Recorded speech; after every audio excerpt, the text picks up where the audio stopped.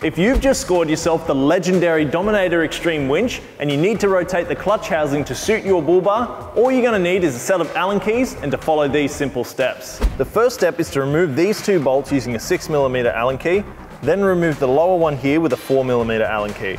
Carefully remove the entire gearbox from the winch, making sure you don't damage the drive shaft or the seal.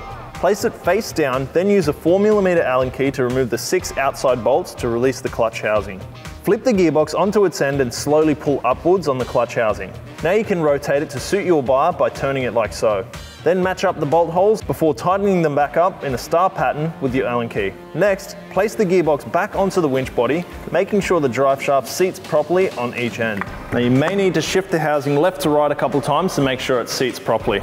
Add in the last 3 bolts and you're done. Now you're set to install the winch onto your vehicle and hit the tracks with complete peace of mind.